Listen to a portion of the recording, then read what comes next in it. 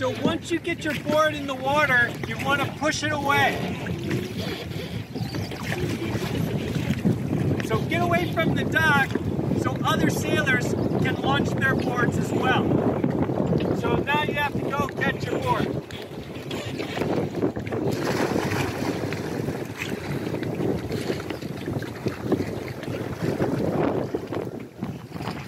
Alright, lower your centerboard by pushing the handle down. Now we're going to do a self-rescue. To start your self-rescue, get to the end of your board and pull your sail by your boom. You want to pull it onto the back of your board like this. Now get on your board.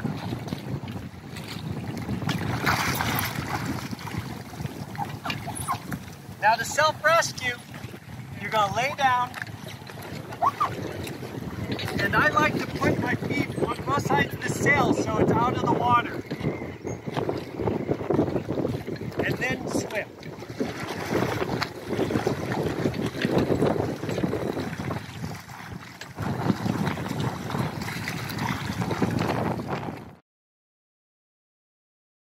When you're ready to start sailing, move the sail to the downwind side of the board.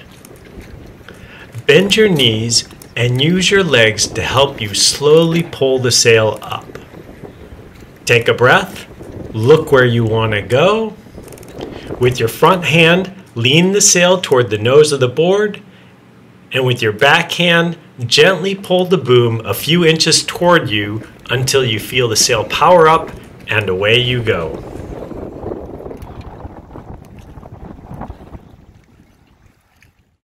Now we'll show you how to steer your board. Upwind turn. To turn upwind, simply move your sail to the back of the board.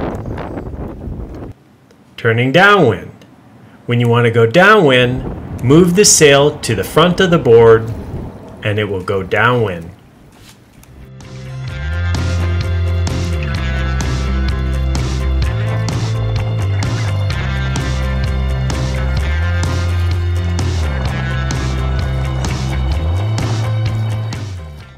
Turning your board around, we will show you a tack, which is an upwind turn. To begin your tack, hold the sail to the back of your board. The board will turn into the wind. When the nose is in the wind, move your feet around to the other side of the board, trying to keep your weight on the center of the board. When the board is turned, lean the sail forward to start sailing again. Here's another example of a tack from a slightly different perspective. Lean the sail back.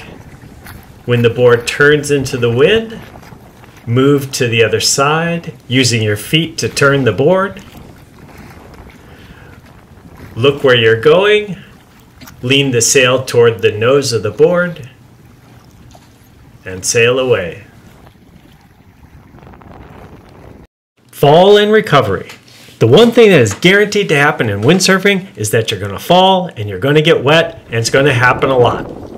Whenever you fall, hold on to the boom. This makes sure you don't get hurt.